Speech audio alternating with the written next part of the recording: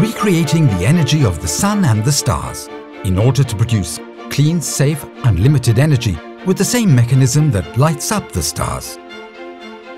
And abandoning fossil sources to protect our planet. It's the energy of the future. It's the challenge taken up by DTT, the new international research centre being created in Italy so as to solve some of the most complex problems on the road towards fusion energy. Put together by ENEA in cooperation with the national scientific community, DTT is being flanked by ITER, the world project bringing together the European Union, China, South Korea, Japan, India, Russia and the United States for the energy of the future.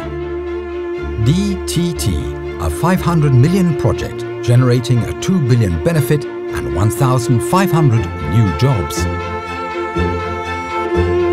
A citadel of science open to institutions worldwide for new generations of researchers to develop, bolstering Italian leadership in the sector.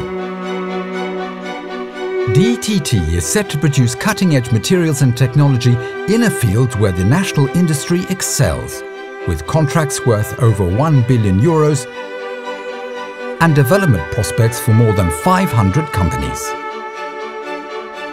DTT, research and industry hand in hand for the energy of the future.